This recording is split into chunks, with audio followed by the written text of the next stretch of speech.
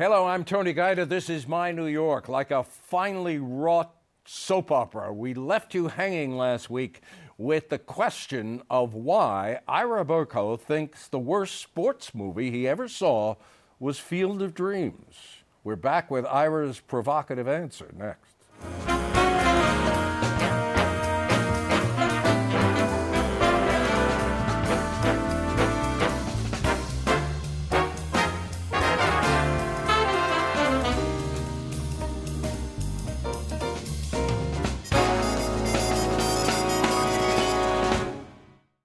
It is my pleasure to welcome back to the program Ira Berkow, and it's time.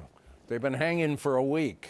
You've seen a lot of sports movies in your time, and Field of Dreams, I mean, God, universally loved, but you hated it.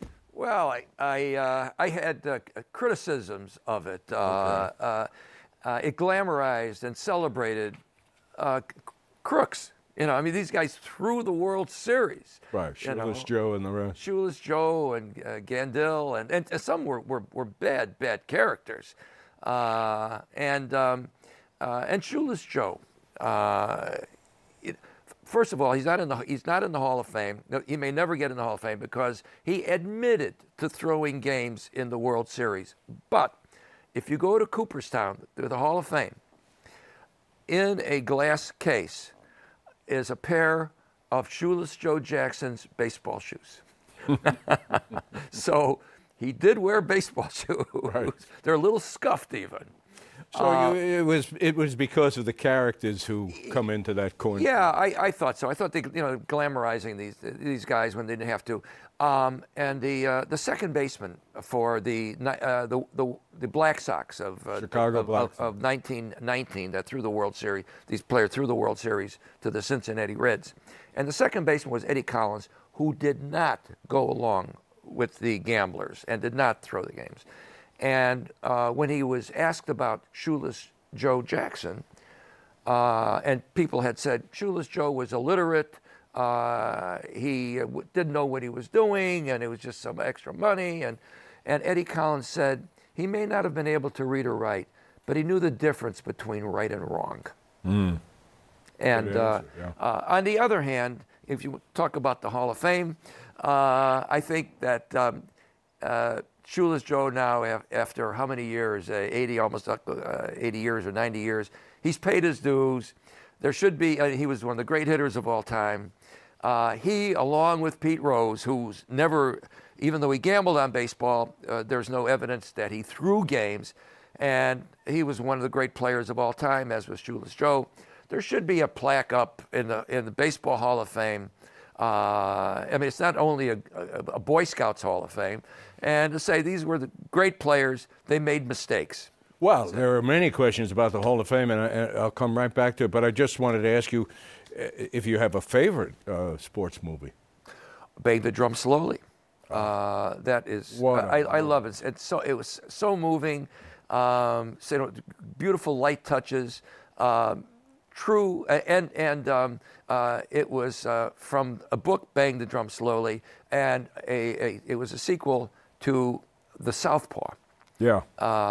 And by Mark Harris, two of the best sports books. They're both novels, but beautiful. But Bang the Drum Slowly was starring Robert De Niro, his first starring role as the catcher, the catcher dying of cancer, and beautifully done. And Michael Moriarty was the pitcher, and I could see it endlessly. The characters of Vincent Gardenia. Vincent Gardenia was what, the manager? Yeah, the manager. Yeah. It was a marvelous movie. The other baseball movie that I loved was Major League. I don't know if you've ever seen Major League. Hilarious movie. Right. And at one point, the pitcher's in a little trouble. And so the infielders come in to talk, and the manager comes in to talk. Yeah. And what are they talking about? Well, our left fielder is going to be getting married in a week. Right. What should we? What should we get them as a gift? They're meeting at the mound. They're meeting at the mound discussing what gift they should get the left fielder. Anyway, it's a hilarious movie, and those are two of my favorite. Let's get back to the Hall of Fame and the debate that seems to be in the air more now. It seems that the catalyst for it is the election of Bud Selig to the Hall of Fame. Bud, the commissioner who famously kept his eyes closed during the steroid era, not seeing, so the thought being, if I'm not oversimplifying, that if Selig can get in, then we've got to admit Clemens, and we've got to admit Barry Bonds, and I get the sense you may think that perhaps, I get the sense that you think perhaps they should have been in anyway, but maybe this is the breaking the dam? Yeah, and again, they were the best players of our time. And they were great players before there was any suspicion of them doing drugs. Right. I mean, there are other guys who probably did drugs or PEDs, performance-enhancing drugs, who maybe were able to get on the team as a 24th or 25th man. If they weren't doing those steroids, they wouldn't have been on the team at all. But none of them would have been in the Hall of Fame. No matter what Bonds and Clemens did, they were great players with or without steroids. So again, I don't think that, for my purposes, the Hall of Fame shouldn't be a Boy Scouts Hall of Fame. It's just the best players. And were they cheating? Well, there are statistics. We don't know, how far the cheating went, how much steroids helped. We really don't. We still don't know. And so I still think there should be a plaque up on a wall saying their achievements and saying that there was this evidence that, or suspicions, I guess. No. That, but you're saying even if they did cheat, put them in. Yeah, I think so. I mean, it was just, that's the game. That was the game, Getting back to your book, It Happens Every Spring, there's a wonderful piece about attending a game or being in the owner's box with the President of the United States, Obama. Yeah. I was invited to Washington, and the White Sox were playing the Washington Nationals. It was just a small group of people in the owner's box, and I had access to him for 9 innings. And we talked, we chatted. He talked with other people, and but he was a delight, and he was a fan. I mean, he knew the game and he cared about the game. But at one point, I said to him that I had been at a party with Jonathan Alter, the writer. Mm-hmm. And Alter had asked me if I had read Obama's book, Dreams from My Father. And I said, no, I had read his second book, which is sort of a campaign book. And he said, you got to read Dreams from My Father. And so I said, well, okay, I will read it. And I read it, and now I'm telling Obama this. And I said, like everybody else, I said, oh, and Alter had said it was just beautifully written, just a terrific book. And he also said that that when he saw Obama, he told Obama that the book was a beautiful book, beautifully written. And Jonathan Alter said, but you're ruining it for the rest of us. That we weren't be able, that all the other journalists weren't be able to get to that level of his writing. But like a lot of people, and I told this to Obama, I said, I wondered if you actually wrote it yourself. So I said, at the end of the book, you have an acknowledgments. And one of the acknowledgments was to one of your editors, Ruth Fessich, F-E-C-Y-C-H. And Ruth edited 3 of my books. And I knew that if I called Ruth, now I'm telling Obama this. Right. I said, now if I called Ruth, and I asked her, she would tell me the truth. Right. So I called her up. I said, Ruth, I said, did Obama really write that book himself? It was gorgeously written. It was terrific. She said yes. And now I'm telling Obama, but I'm relating my conversation with Ruth Fessich.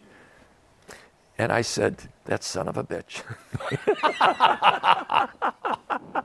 and I was just relating my conversation with Ruth, and she laughed. I mean, he laughed, and so that was, and yeah.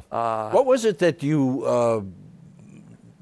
He had complimented you on something, and you said, "I'll get you an autograph copy," and he's tell us. Well, I had when I met him, he said, "You wrote the book with Clyde."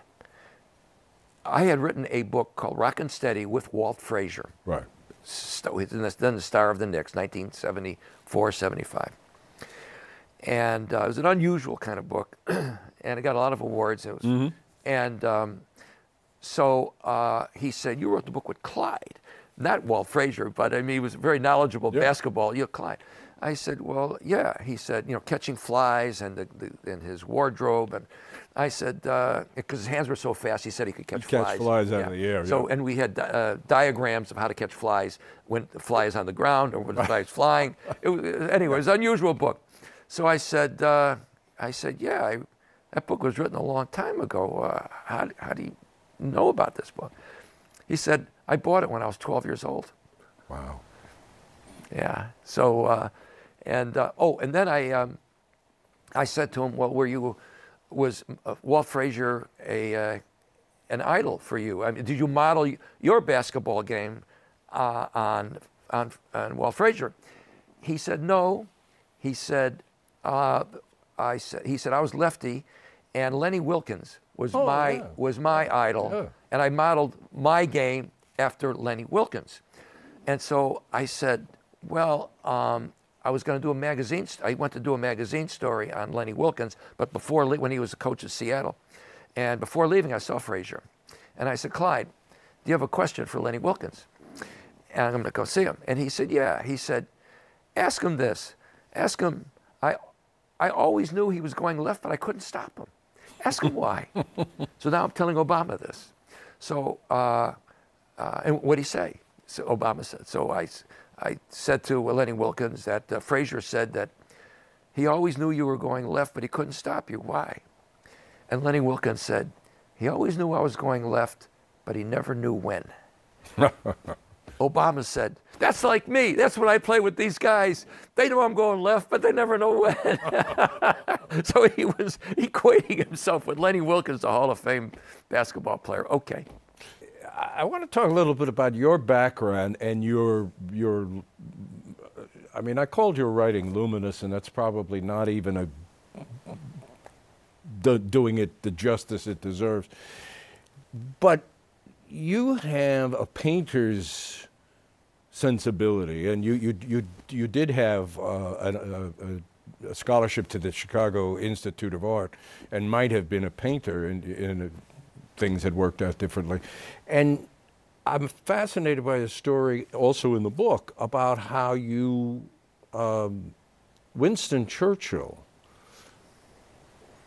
was a model or taught you something from a book you picked up in a bookstore. Yeah, at the Strand, actually, in New York. It was called Painting as a Pastime, and it was like a long magazine story, but put into a book by Winston Churchill, and about how he learned to paint when he was fired from the Admiralty, and he was out, and he needed a hobby and began painting. And he said that before he began painting, he never noticed the shadows on buildings. And that heightened the play of light. Yeah, but it's also seeing everyday things, but seeing them new. And that enhanced my reporting and my writing. I mean, I would go to a game, and I would see the shadows on the field, and the movements and so forth, and so see the way the flags were flying, and how the wind was blowing. But these are the things that, and then I would go to museums and study what painters saw. Why did Van Gogh Van Gogh. I mean, what did he see? And how did he see it? And why did it interest him? You know, and I would do that. And Rembrandt, I went to Cleveland Museum He once. played second, but no, never mind. Yeah, he was. And there was a painting of an old man. And you saw the veins on the old man's hand. And you saw it from a little distance, the veins on the old man's hand. Then you got up closer, and it was just a brushstroke, just little brushstrokes. And it was the brushstrokes that told the full story. Less is more. Yeah, less is more. And if I could find those brushstrokes in those movements, I didn't have to illuminate everything, you know, say everything, and the reader could get it, you know. And so anyway, I studied these, whether it worked or not for me, but those were my influences. And so I wrote a piece for a periodical, and it was called Painting with Words, yes, which you referred to. Yeah. And Hemingway, I discovered, did similarly to what I did. He would go to museums too and do the same kind of thing. When I was in grade school, I got a scholarship to the Art Institute of Chicago, and they had me drawing models and stuff. And I just wasn't altogether interested in that, especially now I had found baseball. So exactly. The piece you're referring to, which is in the book, has a lovely amplification of what you're talking about with a most unusual character, Rocky Graziano. Oh, Rocky. You know, I'm asking you to remember stuff you've written a couple of years ago. No, I remember. No, Rocky liked to paint by the numbers. There was some kind of thing, which I don't even know. The heavyweight fighter, right? It was the middleweight champion, and they made that wonderful movie, Somebody Up There Likes Me, starring, the first starring role, Paul Newman. Really? His first starring role was Rocky Graziano, and it was called Paul Newman. Somebody Up There Likes Me. And Rocky painted. Yeah, Rocky painted, but he would paint by the numbers. I guess they would say, okay, now, and he would paint the masterpieces, but it was like number 7, you paint green here or something. Anyway, and so I did an interview with him about his painting, and I said, do you know Van Gogh? I don't know the guy, but he's a great painter. and the interview went on like this, you know. And pretty soon I was falling off the chair. I was taking notes. In those days, we took notes. We didn't do the tape recorder. And I was having trouble writing because my hand was shaking. He was funny, and he was great. But he was a wonderful man, and I liked him a lot. And he was a comedian too. I mean, and after his boxing career, Martha Ray, the comedian, had a television show, and he was a regular on her show. Yeah. If we're talking about painting with words, we probably ought to talk about Red Smith, who was an idol of yours, who was a mentor of yours, and of whom you wrote a biography. Is there a way here in this medium, this is television, the words aren't there, but can you put Red Smith, can you crystallize him for our audience that bring him to life so that they want to run out right now and buy something by Red Smith? He also wrote very descriptively. He could write with passion, and if there was injustice, the first I started reading him when in Chicago when he was in the Chicago Sun-Times. Mm-hmm. He was syndicated across the country, and he was in the Chicago Sun-Times, and I remember reading him and just being amazed at how beautiful his stuff was. He wrote about an outfielder leaping up to catch a ball, and he said that he hung in the air so long he looked like an empty uniform hanging in a locker. And about Jackie Robinson making a diving catch. I forget exactly. I hate to paraphrase Red Smith, but it was the undefeated doing the impossible, something like that. Well, he was by more than one person, he was thought of as the Shakespeare of the press box. Yeah, He was a remarkable person. And I'll never forget Ira. You know, he was getting on in years, and he had the column in the Times, and he was writing 4 columns a week. And they cut him back to 3. And he wrote a column, and I think it was on a Monday. It appeared in the Times. He was angry that they cut him back to 3. And I'll never forget the title of the column and the content. But it was writing less and better, ? And he was railing against the idea that he needed to break, to be cut from 4 to 3. And if I'm not mistaken, it was later that week that he died. Yeah, it was his last column after a career that began in 1927. This was 1982, January of 1982. Yeah. And that was his last column. And he was feisty, you know, to the end. And that column wasn't all of what he wrote for that column, because he was getting sick and he was sending it in with the computer, and he had lost some of it. He had pressed some buttons and he had lost some of that column. So what we all read was maybe 2/3 of the column that he wrote. And well, I think I don't want to sound like the all-knowing, but I think it's fair to say that if you can remember, as I am now remembering and you're remembering, I mean, I remember that column. You say it was 82, yeah, and this is 2017. Yeah. I remember that column as if it was yesterday. And that's when, you know, you're reading somebody who's making a difference in your life. You know? Right. And I was home writing a column on Red Grange, the old football player. And I got a phone call from the sports editor, Joe Vecchione. Now, when I was in college at Miami of Ohio and starting to write a sports column for the school newspaper, I sent my column. I decided I was going to send them to Red Smith, who I did not know. And I sent him 2 of my columns. And then we began a correspondence. So this was 1961. Mm-hmm. And then I developed a relationship with Red, and Red critiqued my stuff and edited some of my stuff, and we became friendly. He was very kind about it. Yeah, he was great about it. And so now I got a call. I'm writing a Red Grange column, and I got a call from Joe Vecchione, the sports editor, and said, Ira, I've got some difficult news.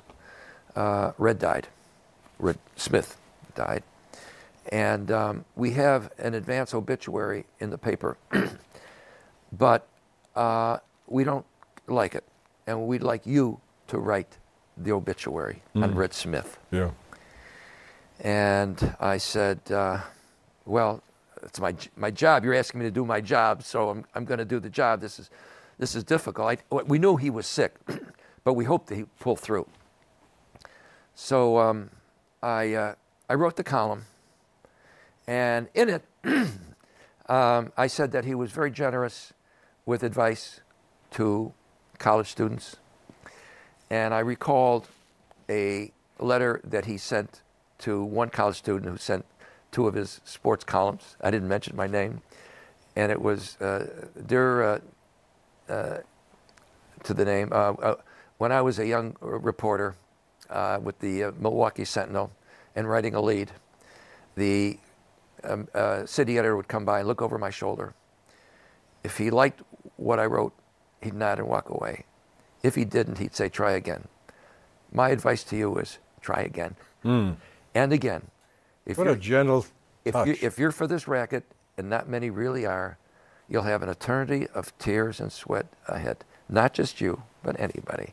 And he said, I was tempted to put in marginal, my impulse was to write in marginal criticisms in your columns, but I decided not to.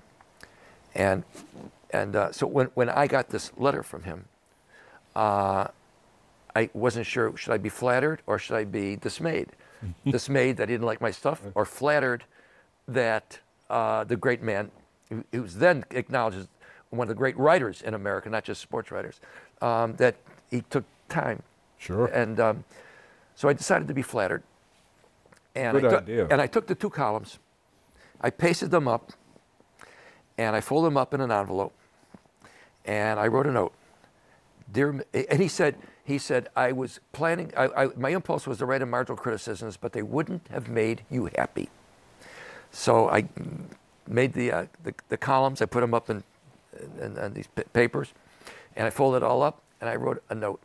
And I said, Dear Mr. Smith, please make me unhappy. And he came back, and it was like if, you know, a school teacher editing your stuff. Yeah. And I do remember one of the columns I'd said something about the hot corner. And he said, no, don't use a cliche like that. Yeah, Red Smith. I'd be remiss, Ira, if I didn't ask you about your lifelong team, the Chicago Cubs, who are today the defending champions of baseball. Did you ever think you would be able to celebrate that day? No. And how did you get through the night back in October? Yeah. November? I went to the first 2 games in Wrigley Field. I was able to get tickets through the Baseball Writers Association. And then I came home and I watched Game 7, that phenomenal Game 7 on television. And then they came back and they won. And I mean, after 108 years, but I'd been a fan for almost 70 years. And I'd gone through all the ups and the downs, and the downs and the downs and the downs. All downs. And, you know, getting close. And then it was like, you know, I likened it to Sisyphus pushing the rock up a mountain, you know, and then he gets to the top of the mountain and the boulder comes falling back. And but after that 7th game when they won, and I was stunned, really. And there was a sense of not so much a great joy, but sort of relief in a way. And my wife says that my eyes were kind of teary. I don't know. I'm not saying that they were or not. I think Dolly knows when your eyes are teary. So after they won the series, I ran into a guy I know, and he said, you know, it's really hard to repeat. I said, repeat? Who the hell cares if they repeat? I don't care if they in last place for the rest of my life. I mean, they did this one shining moment, you know. Give me 30 seconds. Not fair to put the question that way. About the Mets, are they? What do you think? The Mets have this great pitching staff. I mean, so much of baseball, of course, is pitching, and if the pitchers stay healthy, they have a chance. You know, I mean, look. 2 years ago, they wiped out the Cubs in the championship series, and National League Championship Series, and the Mets went to the World Series. But they have these these terrific pitchers. So, but the Cubs also have some very good pitchers. Yeah, they do. They have a team that looks like it's built for the ages, and And I envy you as a Cubs fan. Yeah. I'm so delighted you spent time with us these past 2 weeks, Ira. The book is called It Happens Every Spring. It's full of some of the best writing you'll ever find any place.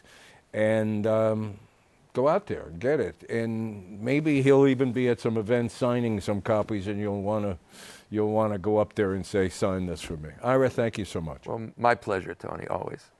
And thank you for watching. We'll see you next week.